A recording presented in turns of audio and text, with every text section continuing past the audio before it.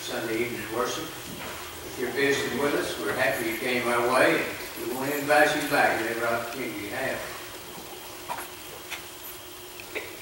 On our prayer list, if you would like to see the extended prayer list, it's posted on the overhead and also on the bulletin board. And other prayers, we ask Meg Shelton is home and can't have visitors, and please call first before you go. And Robin Upton will be in Dallas, University of Texas Southwest. She'll be there Monday and Tuesday for tests. Let's remember the family of Charles Tuck. He passed away last week, and the services were here at the building yesterday. And Janice Richardson's brother-in-law, Bobby Warsh, passed away last week and was buried at Greenwood Cemetery Saturday. And then interviews, leadership training for Christ, well, we've already had that. That was today at 3:30. The latest class has concluded for the year, and so no class will be this week. The Mount Vernon Church of Christ will have a breakfast November the 23rd at 8 p.m. and I understand that the band will be leaving here at 7. That will be this coming Saturday. I believe that's right, this coming Saturday. That's all I have, unless someone has more announcements. We'll continue our singing.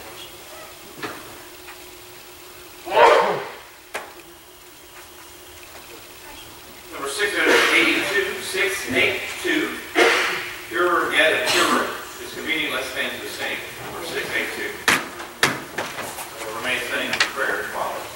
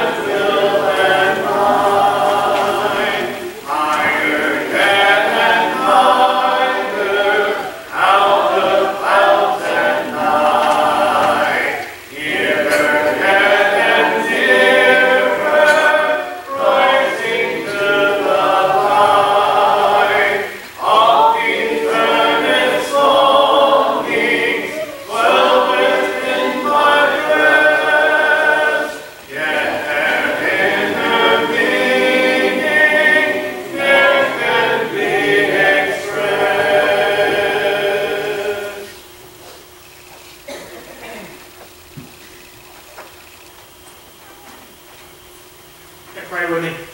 Father God in heaven, we are once again so very thankful that we can meet together as your family, as your children, Father. We are thankful that we live in a place and in a time that allows us to worship you freely, Father. We pray that we never neglect that right, that privilege we have, and that opportunity we have, Father, to do that.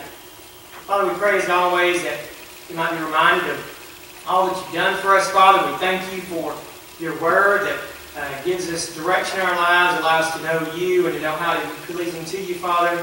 We thank you for your Son, that you sent to earth to live that perfect sacrifice and to die on the cross for our sins, Father. We just pray that we might always live a life that's observing of the blood he shed for us, Father.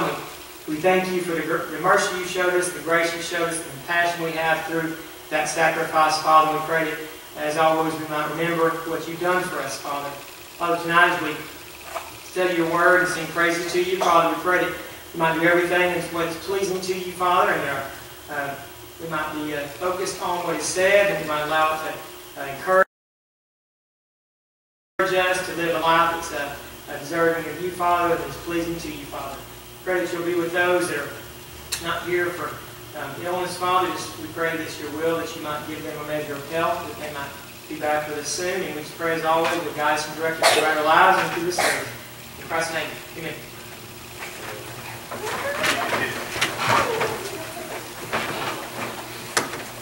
I'd like to mark your books. Number 612 will be the song of invitation, number 612.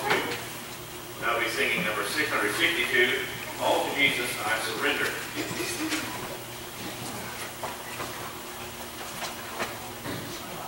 All to Jesus I surrender, all to Him I freely give. I will ever love and trust Him in His presence daily live. I surrender all.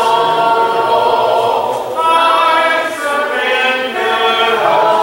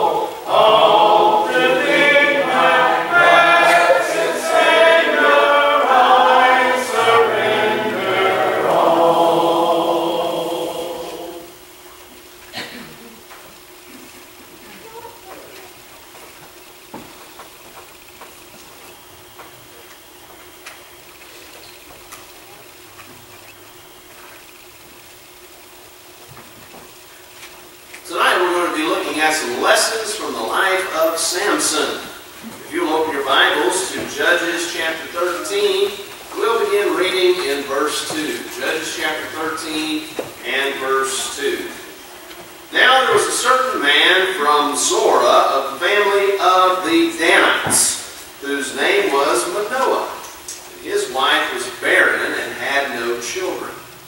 And the angel of the Lord appeared to the woman and said to her, Indeed now, you are barren and have borne no children, but you shall conceive and bear a son.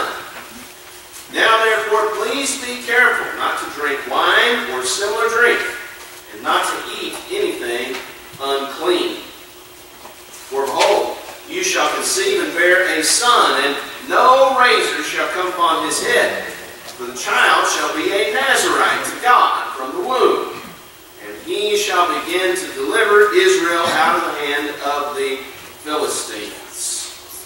So the woman came and told her husband, saying, A man of God came to me, and his countenance was like the countenance of the angel of God, very awesome. But I did not ask him where he was from, and he did not tell me his name. And he said to me, Behold, you shall conceive and bear a son. Now drink no wine or similar drink, nor eat anything unclean. For the child shall be a Nazarite to God from the womb to the day of his death. Well, in these verses we're told about the birth of Samson. He had a special birth, and he had a special purpose. And his mother was barren, but yet the Lord was going to grant her a child miraculously here.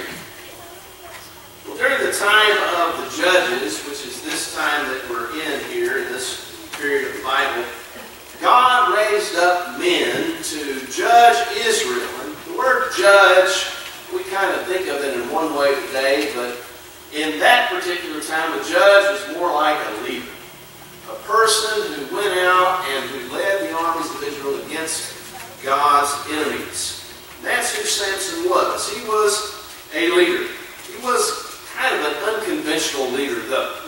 And a lot of the reason was because of his own desires that he fought with in his life. Well, these judges would lead in Israel. They would fight the captors, and they would bring Israel back to freedom. Well, Samson was to be a Nazirite from birth. What is a Nazirite? It was a person who took a vow to be dedicated to the Lord for a period of time. According to Numbers chapter 6 and verses 2 to 21, Nazirites were to avoid any form of wine. They were to refrain from cutting their hair, and they were also to avoid contact with the dead. And so the Nazirites had a special vow. And Samson was a special child because he was going to be a Nazirite from the time of his birth till the time of his death. And God chose him to be this way. And he had a special purpose. He was to deliver God's people from the Philistines. Well, God gave Samson an additional gift, and it was the gift of physical strength, extraordinary physical strength. And he was able to do some really amazing things with this strength that God gave him. So let's think about some lessons from the life of Samson this evening. Turn over a few pages to Judges 14 and verses 1 through 3. And we'll talk about the first lesson that we learned from the life of Samson. And that lesson is this. It is important to marry wisely and not let our physical desires control our decisions. Look at verse 1 of chapter 14 of the book of Judges. Now Samson went down to Timnah and saw a woman in Timnah of the daughters of the Philistines. So he went up and told his father and mother, saying, I have seen a woman in Timnah of the daughters of the Philistines. Now therefore get her for me as a wife. Then his father and mother said to him, Is there no woman among the daughters of your brethren or among all my people that you must go and get a wife from the uncircumcised Philistines? And Samson said to his father, Get her for me, for she pleases me well. Well, what an interesting conversation there. You know, normally in those day and age, that day and time, I guess you should say, it was up to the parents to choose who the child would marry. But Samson is here choosing for himself, and it's not the conventional way to do things. And he wanted to take a wife from the enemies of God's people instead of from among God's people themselves. And his parents did not approve of this. Well, the law of Moses specifically forbade Israelites to marry Philistines, according to Deuteronomy chapter 7 and verse 3. And so Samson was not doing what is right here. He let his carnal desires carry him away for women. He did that more than once. But of course, God is able to use our evil choices for good. Romans chapter 8, verse 28 says, All things work together for good to them who love the Lord, them who are called according to his purposes. And so God is then able to turn this around and use this to defeat the Philistines, which he was seeking to do. Ultimately, in this story, we see that Samson's wife and father-in-law were subsequently murdered by the Philistines because of Samson's carnal desires that he had. Well, the lesson that we want to draw from this is that we need to be circumspect or think wisely and carefully about who we are going to marry. Before marrying, we should certainly reflect upon what God's desires are and what is pleasing to the Lord, as opposed to what pleases us and what our desires are. Ephesians chapter 5, verse 15 says, "See then that you walk circumspectly, not as fools, but as wise." It is always wise to consult God about these matters. Samson was not wise here. He, instead of seeking the Lord's will, instead of doing what his parents knew needed to be done, he sought his own will and he neglected his parents' desires. Samson allowed that which pleased him to make that choice for him. Judges chapter 14, verse 7 says, "Then he went down and talked with the woman, and she pleased Samson well." So it was all about what Samson wanted, and not about what God wanted. We need to be careful about that. Marriage is a lifelong decision. The Bible teaches that we're supposed to get married once, and we're supposed to stay married throughout our entire life. And we're not supposed to not be married until death do us part. That's the ideal situation. That's the ideal circumstance. That's what God wants. Matthew chapter 19, verses 5 and 6, Jesus said this, "For this cause shall a man leave father and mother, and shall cleave to his wife, and they two shall be one flesh. Wherefore there are no more two, but one flesh. What therefore God has joined together, let not man put asunder." Malachi chapter 3, it says that God hates divorce. He hates it. So he does not want marriage to end in divorce. A lot of times people get married out of carnal desires. It seems like the city of Las Vegas exists for that single purpose alone. Carnal desires. And so it is a mecca for people.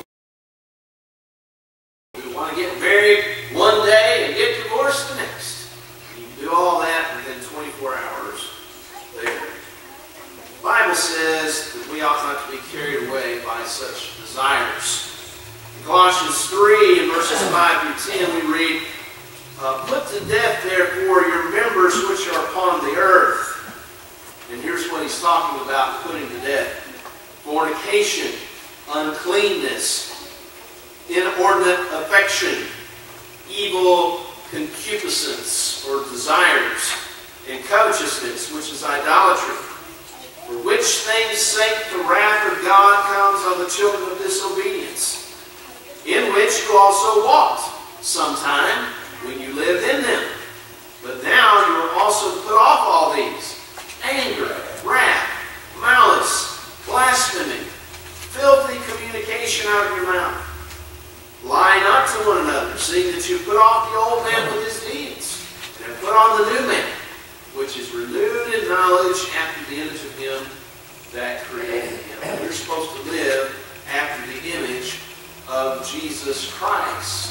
And that means we need to be renewed in knowledge. The world has a knowledge, and God has a knowledge. The world's knowledge is a carnal knowledge. God's knowledge is a spiritual knowledge.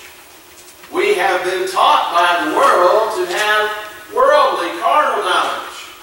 God says, be renewed in knowledge. In other words, make that knowledge that God wanted us to have in the beginning, when He created Adam and Eve perfect, pure, and sinless. Make that knowledge that He gave to Jesus Christ, who was sinless on this earth. Make that knowledge your knowledge. Renew your knowledge. And so we learn from the life of Samson that it's important to marry wisely and not let our physical desires control our decisions. Second, we learn from the life of Samson that pride goes before destruction. Let's read Judges chapter 16 and verse 4 and following. Judges 16 verse 4 and following, the story of Samson and Delilah.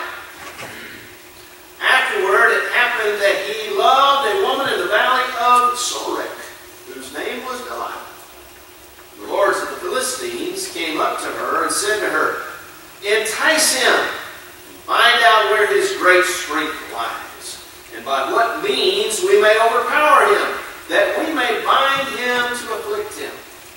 And every one of us will give you 1,100 pieces of silver. So Delilah said to Samson, please tell me where your great strength lies, and with what you may be bound to afflict you. And Samson said to her, if they bind me with 7 fresh bowstrings, not yet dry, then I shall become weak and be like any other man. So the lords of the Philistines brought up to her 7 fresh bowstrings, not yet dry, and she bound him with them. Now men were lying in wait, staying with her in the room, and she said to them, the Philistines are upon you, Samson.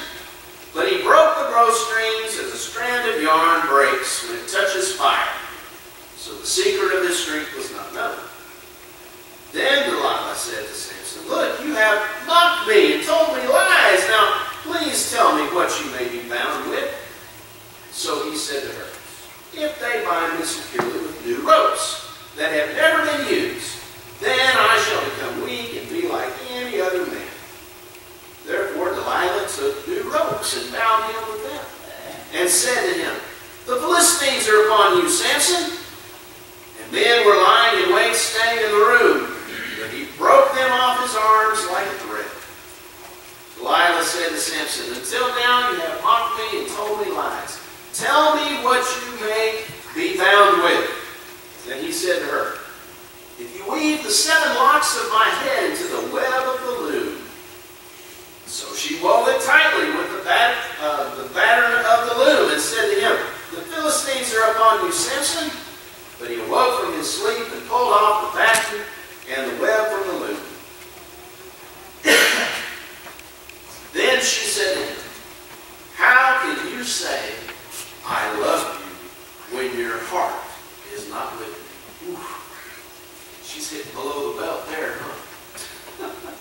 You have mocked me these 3 times, and have not told me where your great strength lies.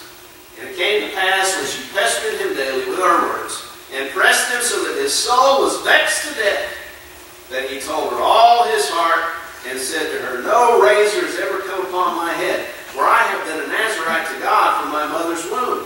If I am shaven, then my strength will leave me, and I shall become weak and be like any other man. When Delilah saw that he had told her all his heart, she sent and called for the lords of the Philistines, saying, come up once more, for he has told me all his heart. So the lords of the Philistines came up to her and brought the money in her hand. Then she lulled him to sleep on her knees, and called for a man, and had him shave off the 7 locks of his head. Then she began to torment him, and his strength left him. And she said, the Philistines are upon you, Samson. So he awoke from his sleep and said, I will go out as before at the other times, and shake myself free. But he did not know that the Lord had departed from him. Samson ended up being proud of himself, and in the end, it destroyed him. So what about this story are we to take away from this? Well, he suggested all these ways to take away his strength, and yet none of them worked until he finally told her, you'll cut my hair. And there was a reason that he lost his strength, because he was a Nazarite. He was not supposed to shave his head. And so he did the thing the Lord forbade him to do, and his strength left him. But Samson assumed that that would not happen. He was so proud of himself. He thought he was going to continue to be strong regardless of what happened. Well, no one is so high and mighty that they are above God.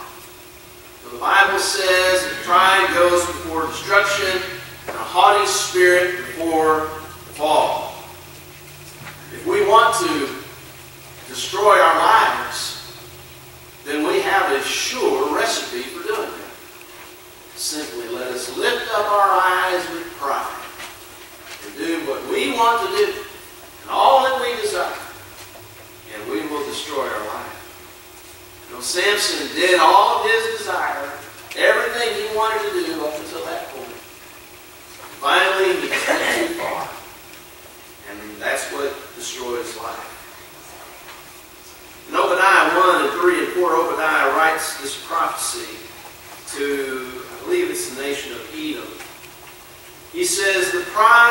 thine heart hath deceived thee, that thou dwellest in the clefts of the rocks, whose habitation is high, that saith in his heart, who shall bring thee down to the ground?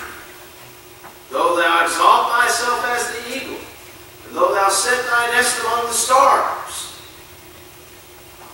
I will bring you down, says the Lord.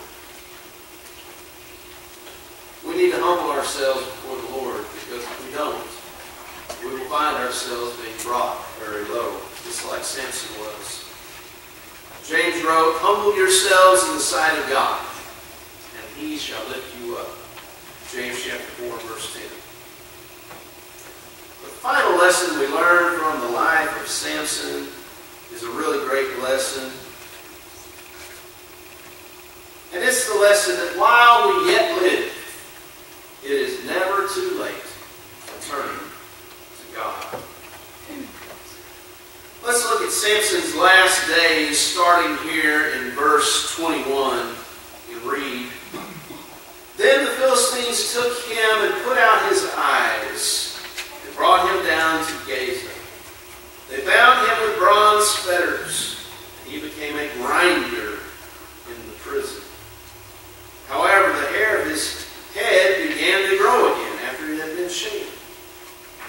Now the lords of the Philistines gathered together to offer a great sacrifice to Dagon, their god, and to rejoice. And they said, our God has delivered into our hands Samson, our enemy. The people saw him. They praised their God. For they said, our God has delivered into our hands our enemy, the destroyer of our land, the one who multiplied our dead. So it happened, when their hearts were merry, that they said, call for Samson, that he may perform for us. So they called for Samson from prison, and he performed for them. And they stationed him between the pillars. Then Samson said to the lad who held him by the hand, let me fill the pillars which support the temple, so that I can lean on them. Now the temple was full of men and women. All the lords of the Philistines were there, about 3,000 men and women on the roof watching while Samson performed. Then Samson called to the Lord, saying, O Lord God, remember me, I pray. Strengthen me, I pray. Just this once, O God, that I may with one blow take vengeance on the Philistines for my 2 eyes. Samson took hold of the 2 middle pillars which supported the temple, and he braced himself against them, one on his right and the other on his left. Then Samson said, let me die with the Philistines. And he pushed with all his might. And the temple fell on the lords and all the people who were in it. So the dead that he killed at his death were more than he had killed in his life. And his brothers and all his father's household came down and took him, and brought him up and buried him between Zorah and Eshtal in the tomb of his father Manoah. He had judged Israel 20 years. Samson did not have a good end in some ways. The Philistines put out his eyes, and so he was blind.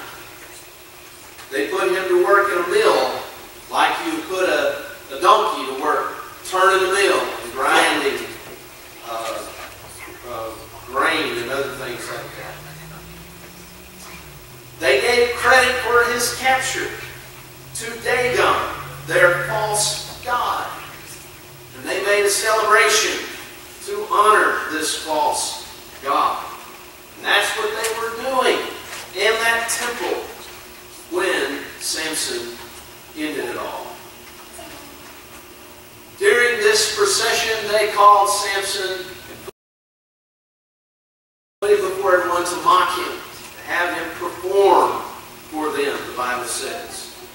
Samson, being completely humiliated, this one last time, he called upon the Lord and asked the Lord to give him back his strength. And the Lord did.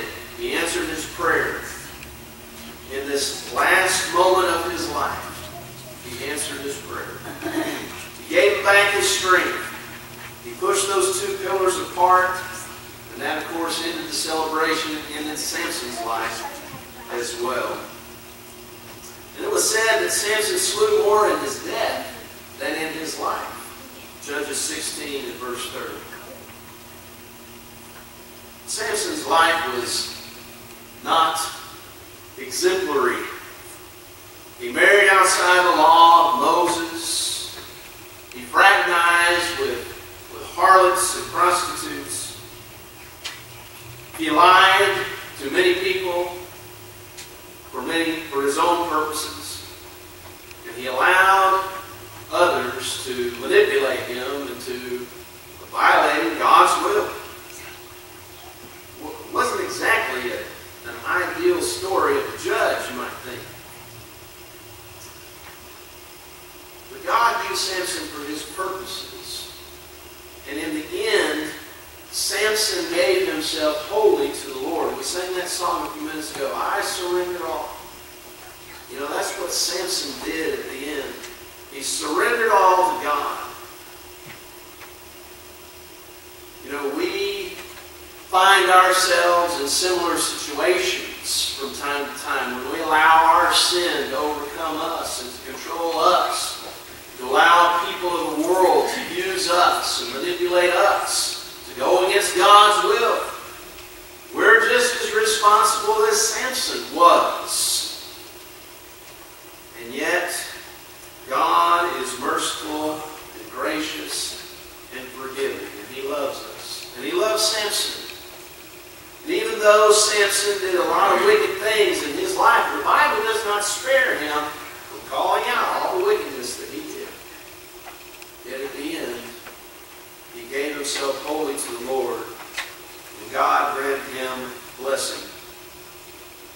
Samson's name goes down in the Heroes Hall of Faith. In Hebrews chapter 11, verse 32, he's listed there. And if he can be listed there, any one of us can be. God is merciful and forgiving. Listen to Psalm 37, verses 23 to 26.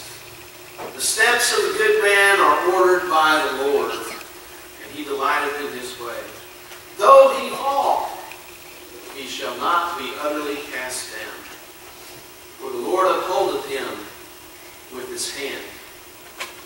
I have been young, and now I am old, yet I have not seen the righteous forsaken, nor his seed begging bread. He is ever merciful, and lendeth, and his seed is blessed. That's describing God, our God, the God of Samson, the God that we serve today. Jesus tells us, you be merciful, like your Father in heaven is merciful. Luke 6 and verse 36. Hebrews 8 and verse 12 says, God will be merciful to the unrighteous, and their sins and their iniquities He will remember no more.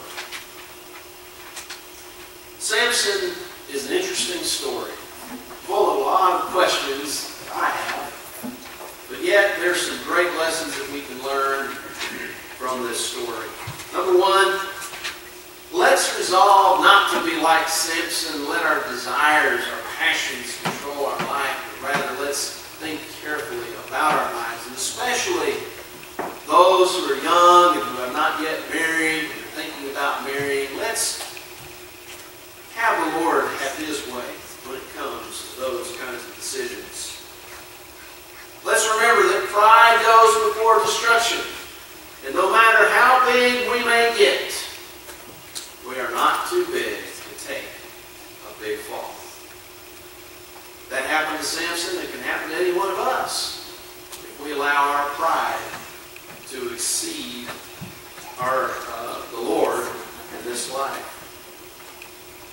And then let's remember that while we yet live, it is not too late to turn to God. A person may live his entire life in rebellion to God, and at the end of his life repent and come back to God, and the Lord will receive him back. That is a tremendous, great lesson. And it should fill us full of hope for all of those we know that are around us in the world today. There's always a way back to the Lord. Maybe tonight you need to come back to the Lord. You need to repent this evening like Samson did. Call upon the Lord so that you can turn your life around and live for Him once again. If that's what you need to do, then we're ready to help you this evening. Or maybe you need to become a child of God. While we haven't studied about Jesus Christ this evening and His plan of salvation, nevertheless, all of the things that we've talked about in this story are applicable because Jesus wants the same things that God wanted out of Samson when Samson was alive. Obedience, love, service, sacrifice. And this evening you can give your life to the Lord by hearing His Word and believing it, repenting of your sins, confessing Jesus is the Son of God, and being baptized for the forgiveness of sins. If you need to do that tonight, we're ready to help you. So whatever your need may be this evening, you can come now and make it known. All together we stand. All we sing.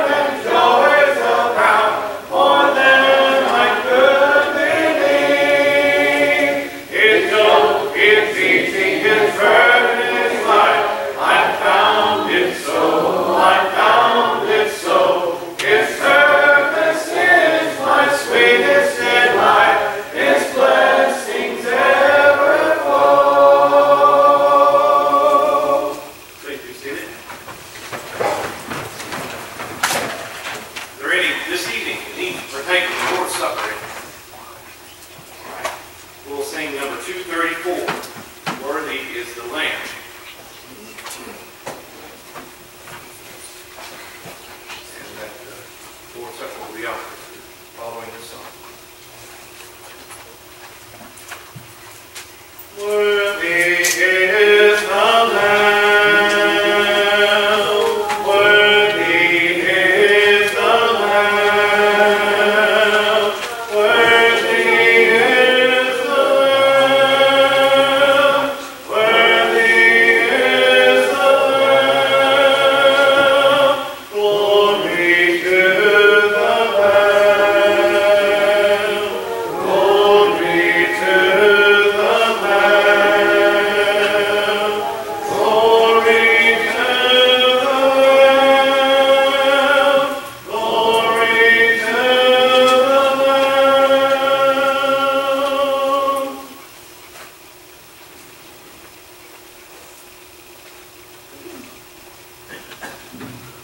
Heavenly Father, we thank you so much for this Lord's Day that you blessed us with. Thank you for your Son, Jesus, and the sacrifice that was made on our behalf. As we remember that sacrifice, we take this loaf which represents his body on that cross, for us to be with us, that we do so in a manner well pleasing unto thee. In Christ's name we pray. Amen.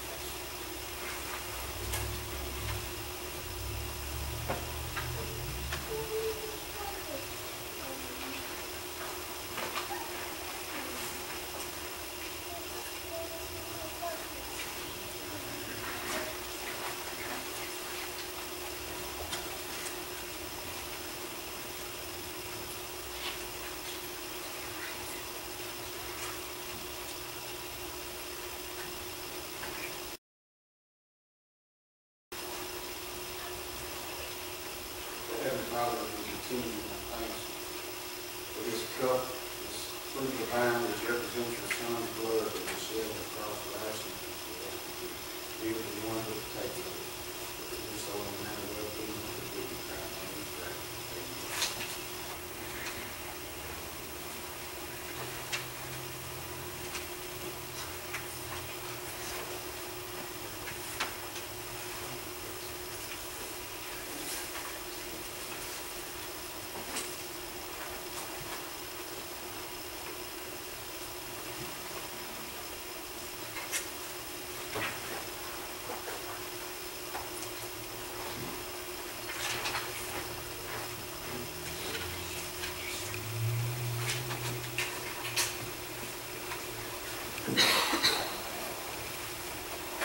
Number 973 will be our closing song. Let's stand and we'll sing first verse. Have a prayer.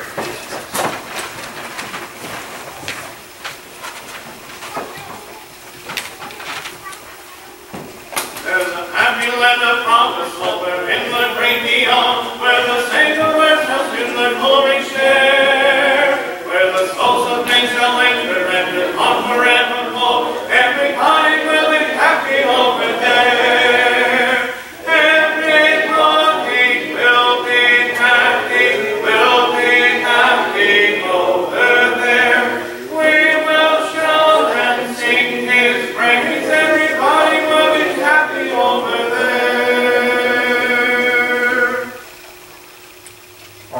Father, we give thanks to you for this beautiful Lord's Day you've given us.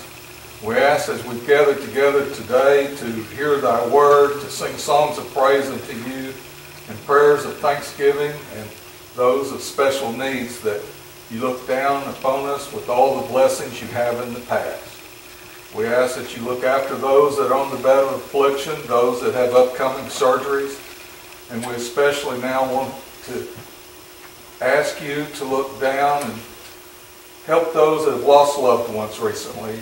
Continue to bless them and know that it is through your strength that we survive all things in this world.